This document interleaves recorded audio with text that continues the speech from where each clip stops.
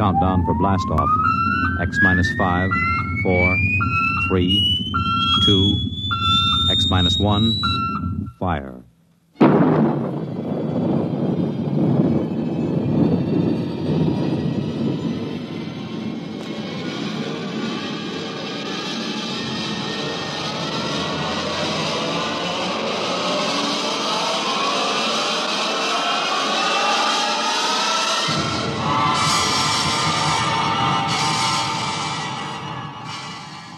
From the far horizons of the unknown come transcribed tales of new dimensions in time and space.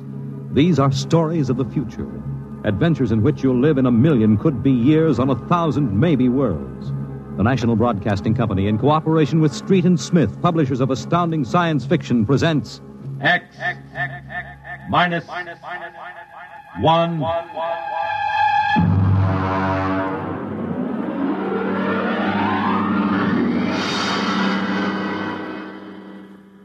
Tonight's story, The Outer Limit, by Graham Dorr.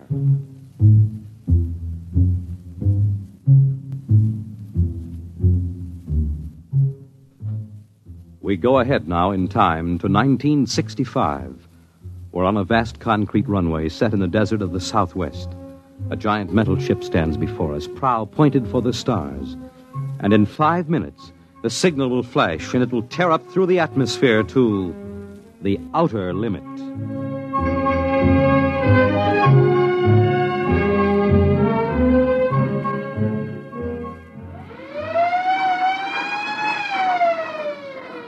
Attention! Attention! Clear field for takeoff! Clear field! 5 minutes, Steve. Right. Warm her up, Charlie. Turn her over! I want to go over procedure again, Steve. Don't worry, I got it straight. We'll just make sure. Okay, I take her up on jets to 50,000, then I cut in the rocket. No lower, or your tail blast will burn out 3 counties. I climb 4 minutes on rockets, then start maneuver tests. Remember that, no more than 4 minutes. This ship isn't like those strato rockets that you've been testing. She's the first one built for outer space. If she works, you can go clear to the moon. If I'd have known, I'd have brought my toothbrush. Not this trip.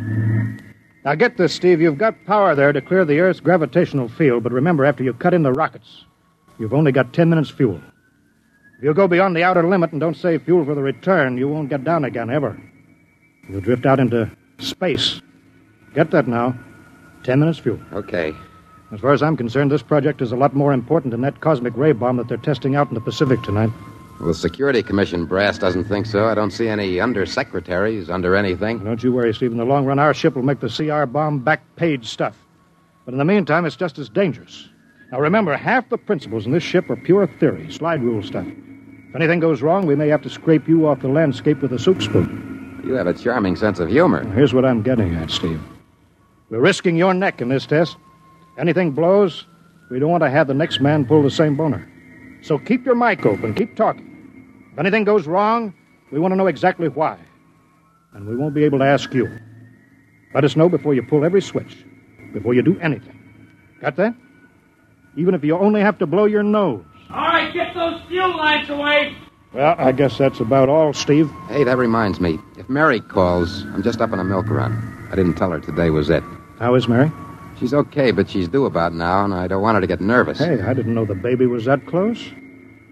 Steve, you know, I really ought to be sending a single man on this job. What, and cut me out of a soft paycheck? Forget it, Hank. You know you can't get anybody else who can take 15 G's acceleration when those rockets cut in. Yeah, I know. It's time, Steve. Yeah. I'll see you later. Don't worry, Hank. I'll sweat for both of us. Good. Button her up, Charlie. So long, Hank. So long. We'll give you the light from control.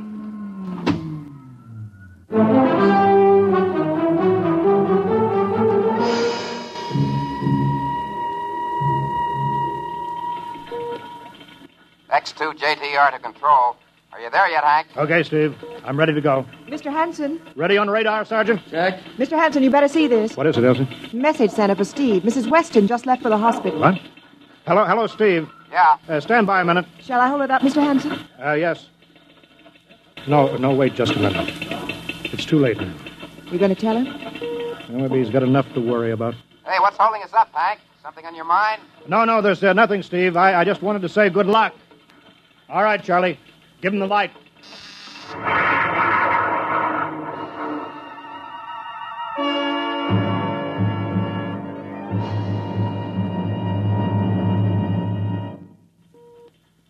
All right, Steve, I'm reading you clear. I'm at 20,000. Airspeed 600. He's running fine. Soundproofing works. There's a 3-degree waiver in the AGY pressure. Got that, Charlie? Check. Dead center on radar, Mr. Hanson. 50,000 now. I'm cutting loose the port jet. Now the starboard. Now I'm off jets. Airspeed dropping. Now I'm opening the rocket ports. The switch sticks a little, Charlie. Oxy-alcohol pressure 350. All right, now I'm advancing the ignition key. Here goes rocket 1. Steve? Steve, you all right? Yeah. Feels like somebody slugged me with a sledgehammer. Airspeed now 1,200. Here goes number 2. She's okay, Hank. Running like a Swiss watch. She's okay.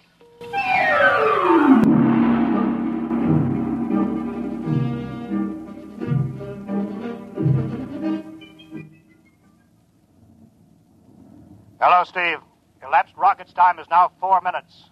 What's your altitude? Over to you. Speed 4,400, still climbing. Altitude 297 miles. All right, you're at the outer limit. Level off for maneuver tests. You've got exactly 6 minutes fuel left. I'm starting a 3-degree left bank. She's a little sluggish. There, it's all right. There's a low vibration somewhere. Maybe the cockpit cover. My view screen's a little fogged. Now I'm straightening out. 5 minutes fuel left. Now I'm starting a 3-degree right. Hey, of all the... What's the matter? What's wrong? There's something up here. Something shining. What are you talking about? There's something above me, Hank. I'm going to chase it. Steve, you're at the outer limit now. I can see it plain now. Now, Steve, don't go any higher. You've only got 4 minutes left. You've only got...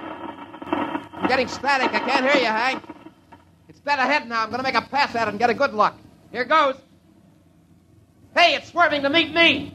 It's dead ahead now. Look out, it's dead ahead.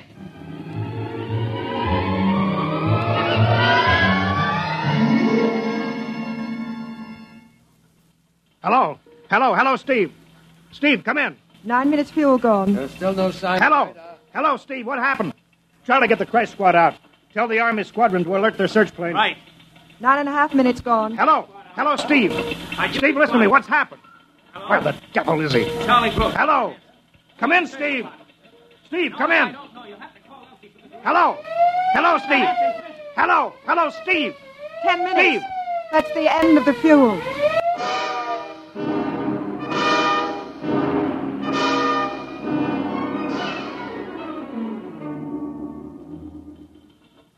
How long has it been now? 10 hours, Mr. Hanson. Nothing more on radar, Sergeant? Screen's blank. Colonel Caruli called in. The search planes are back. Couldn't find anything. Should be some trace. He couldn't have bailed out, could he? You don't hit the silk at 4,400 miles an hour. We either went past the outer limit and ran out of fuel, or something blew, and we'll find the pieces scattered from here to the coast. Why does it have to be the best man? Always the best man. Charlie, we got to figure out what was wrong. Right. Something must have blown. All right, I'll call him. Goodbye. Mr. Hanson, there's a message from Northside Hospital for Steve. Well, what is it? Mrs. Weston is fine. It's a boy. Oh, thank you, Elsie. It's a boy, Charlie. Yeah. Fine. It's a boy. We didn't even know that she went to the hospital. How am I going to tell Mary that? No, it wasn't your fault, Mr. Hanson. The ship was tested. Yeah, and we'll build another, and some other flying fool will shoot past the outer limit into space. Well, I'm getting old, Charlie. You can remember when I used to take them up myself. Now I've got to send other men. Look, it's a job, Mr. Hanson. Now I'm afraid. Every time I hear a jet go off, I jump. Every time I have to send somebody up in a new model, I start to sweat. Mr. Hanson. Yeah? I think I've got something on the radar. No flights scheduled in, are there, Elsie? No, the whole day's cleared. It's coming in behind us. Here he comes over the building. Yeah. What crazy jockey is buzzing the field like that? Is that an Army plane, Charlie? I can't see.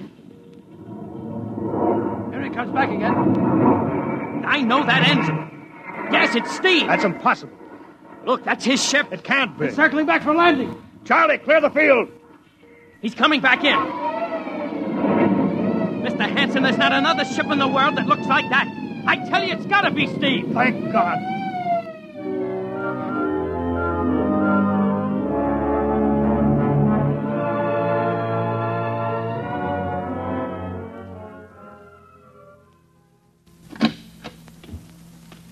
All right, sit down over there, Steve.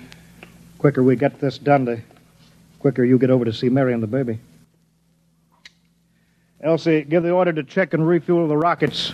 I don't want anybody in here till I get Steve's reports. Bury any calls. All right, Steve, let's have it. What the devil happened to you? Hank, that cosmic ray bomb, does it still go off tonight? What are you talking about? Straighten out, Steve. Where have you been for the last 10 hours? Listen, Hank, there's something more important. Now, come on. I've got to get a report on the screen to Washington, so let's have it, will you? I've got to know how you stretched 10 minutes fuel to keep you in the air for 10 hours. One thing before I talk. Now, look, Steve. Will you have the Geiger men run over the ship before they refuel? What did you run into? So help me, Hank, I don't know. We better check and make sure it isn't radioactive. Elsie, add a Geiger report on the standard check. Steve, maybe we better have the medics look you over, too. No, I'm all right. They said I'd be all right. They? Look, son, I know you've had a tough time, but we've had this field on the alert for 10 hours, boy. One of the Army boys cracked up looking for you, and he's hurt bad. So let's have the story. Let's have it straight. I don't know how to tell you, Hank.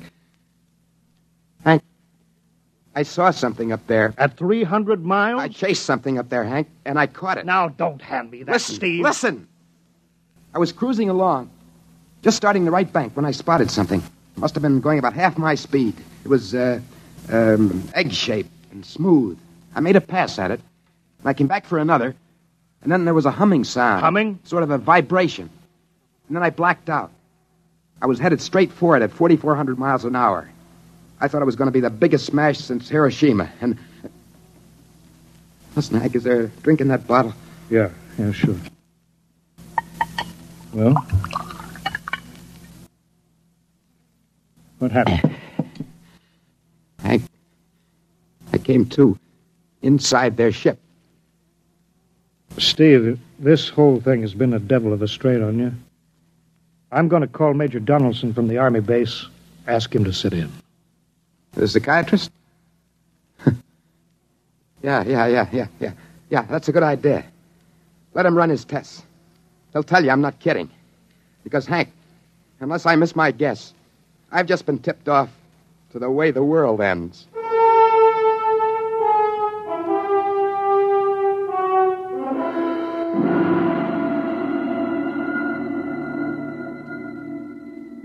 You should be getting drowsy now. Count backwards from 10. 10, 9, 8, 7, 6, 5, 6. He's under. Now we attach the head plate electrodes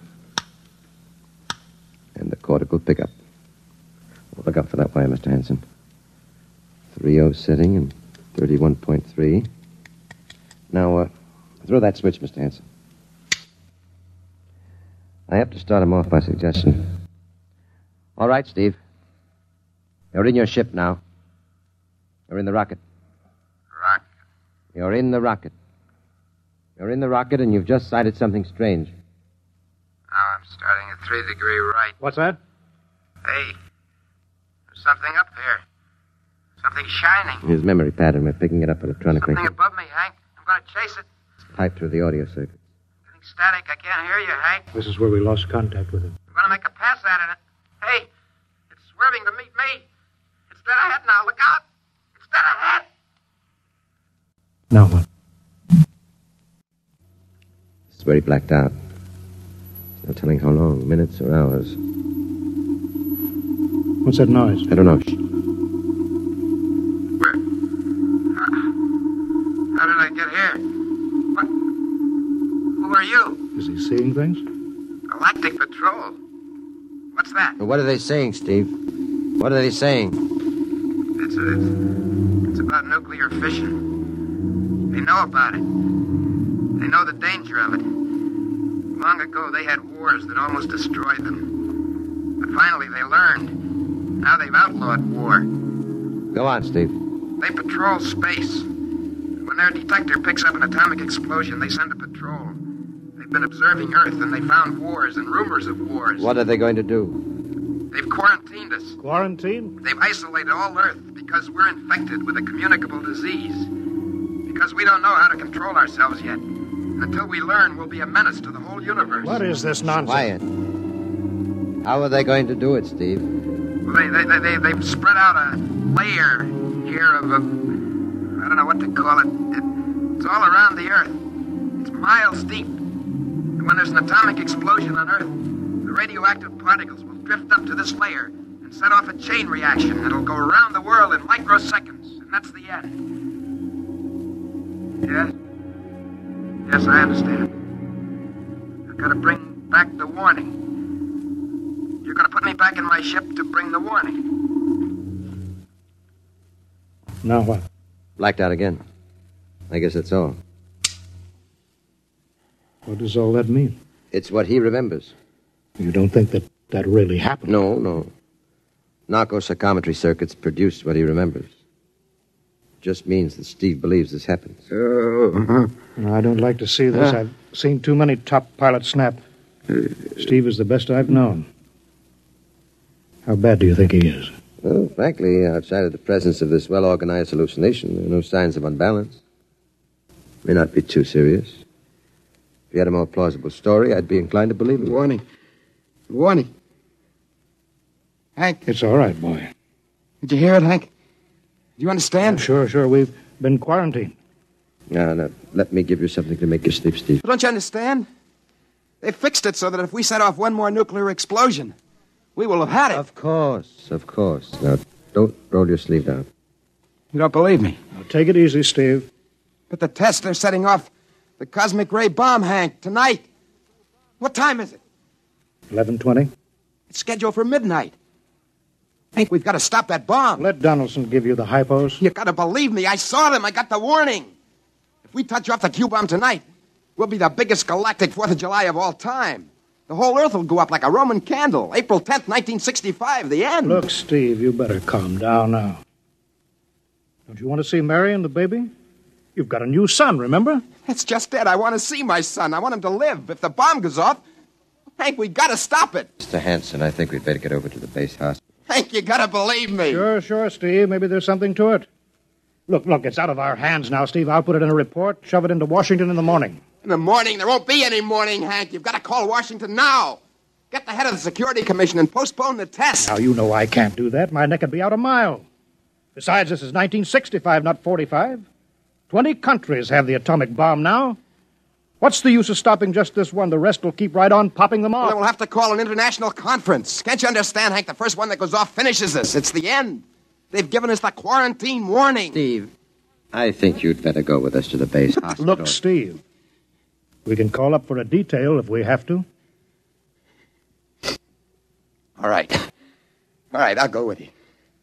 You don't need a straitjacket. That's the way, Steve. You'll probably feel better by morning. Let's go.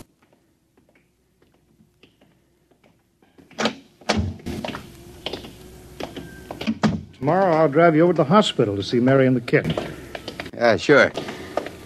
Look at the ship under the floodlights. Pretty, huh? You'll be flying her again soon, Steve. Don't worry. Yeah, I guess so. What's she doing out on the line? They refuel her? Yeah, we got Clausewitz coming in tomorrow from Denver for another test. Figure we'd give you a day off. Yeah, that's good. That's fine. Steve! Hey, go! Come on, Donaldson! Hey. Steve! Steve, come back here! He's heading for the rocket. That's crazy. Steve! Get down off of there, Steve! We can't get at him now. That hood is armor glass. He's waving. To its control, the radio. Come on! I should have gotten help. Come on, Donaldson. The radio's still hooked up. Hello, Steve. Listen to me, Hank. You gotta call Washington now. Look, Steve, come out of the rocket. I'll call my men, Henson. Don't try anything, Hank. They refueled the rocket for tomorrow. Take it easy, Steve. Listen, you know what'll happen if I fire the rocket tubes down here? Steve, don't, please. It'll burn out every building for 5 miles. All of us in one big blast. What do you want, Steve? You gotta stop that bomb. You gotta call Washington now. They won't believe me. You make that call or I cut in the rocket. I mean it, Hank. You hook my screen to yours in parallel. I want to see exactly what you're doing. All right. Just don't fire those rockets. Get going, Hank. You got 12 minutes to make that call and stop the bomb. All right. I'm making the parallel hookup now. Donaldson, you think he'll really blast? I don't know. Up to now, I'd almost say it was normal, but this Hanson, he's liable to do anything. Steve, there, you're getting it on your screen? Yeah. Now put that call through. All right. Operator, Visit screen to Washington. the visit screen circuits are busy, sir. If you try again in half an hour. This is a Security Commission priority. Break in. Get me a line. Just a moment, please. 10 minutes, Hank. Listen, Steve, I'm trying. Ready to take your call, sir? Washington Security Commission 3. Urgent. I want Undersecretary Herbert Ames. Washington 3. One moment, please. Hurry, will you please? One moment, please. Chicago. San Marco calling Washington visit screen 3. Urgent. Washington 3. One moment, please. What time is it, Donaldson? 11:51. Do you think he'll fire those rockets? He might. Washington. Go ahead, San Marco. Visit screen 3. Mr. Herbert Ames. That is a coded exchange. I cannot accept your call without clearance. Listen, Washington, put this through. This is Mr. Hanson of Hanson Rockets Incorporated at San Marco Air Base. This is a priority call. I'm coded. One moment, please. I will check your code number. Get it through, Hank. That bomb goes off at 12. Will you be reasonable, Steve? Your call has cleared, San Marco. Washington visit screen 3. Herbert Ames. This is your call, sir. Security Commission. Ames. Oh, hello, Hanson. Listen, Ames. You've got to get me the chief. You kidding? He's at the test control room. Yes, I know, but get him for me. Hey, what's up? You look lousy. Or is it a bad circuit? There's no time, Ames. I've got to get him before the test. It's about the ray bomb. I can't take the responsibility. Get it through, Hank, or I blast. Hey, what's going on there? Ames, my project has a high enough rating. This is a priority A call. What? Well, it's your neck. Okay, I'll try to get him for you. He's in the control room, though. You'll have to switch off your screen and speaker and go on earphones. Too much going on in there. Security, you know. You hear that, Steve? I've got to cut the screen. All right. 8 minutes, Hank. Hello? Hello? Yes, sir. This is Hanson at San Marco. No, sir. Priority A request to cancel the bomb test. No, look, I'm serious. I'm deadly serious. We sent the X-2JTR up today to the outer limit, and we uncovered evidence. Yes, on the automatic instruments. What's that? No, this possible chain reaction. No, I can't tell you the whole story. There isn't time. Yes, I'll bring the readings into Washington in the morning. You've got to postpone the test till you see them. Yes, I understand that. I understand about the press. I'll take complete responsibility for this. What's that? Look, I've worked on contracts for the Commission for 10 years now. Yes, I have complete confidence in my information. You can record that. All right. I'll call you back immediately. Goodbye. Hank? He's agreed to cancel. The ray bomb won't go off. Thank God. All right, Steve. You can come down out of the ship.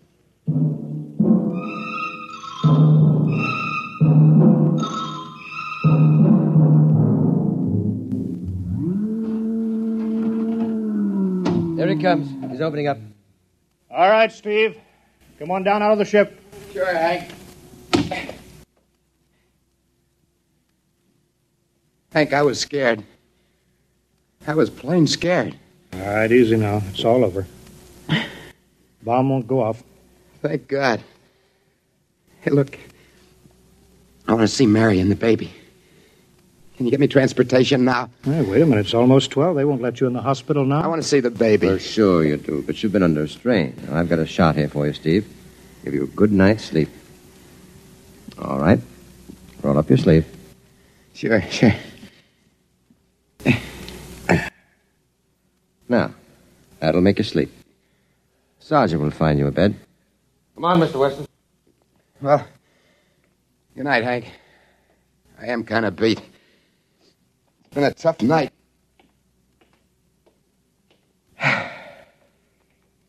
Sure has.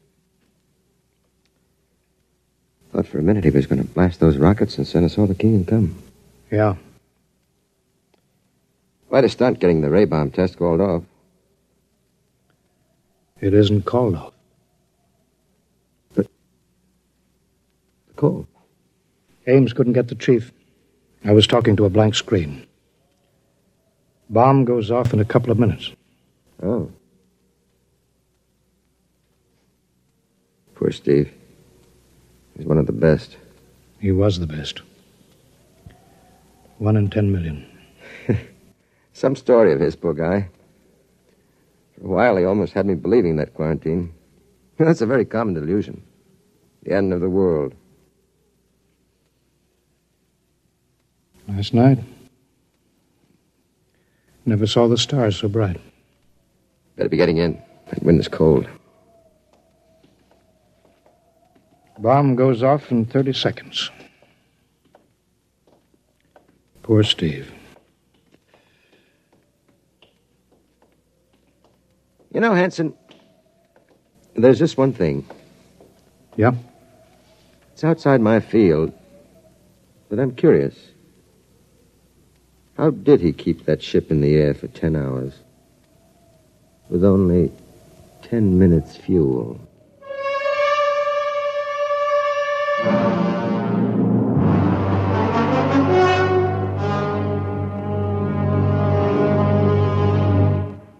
You have just heard X-1, presented by the National Broadcasting Company in cooperation with Street and Smith, publishers of astounding science fiction.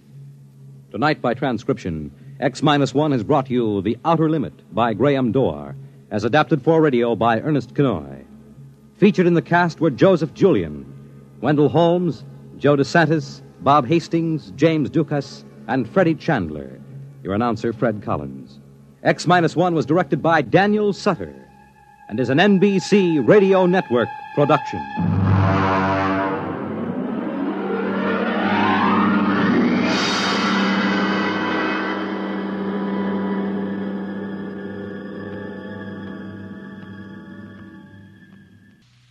X minus 1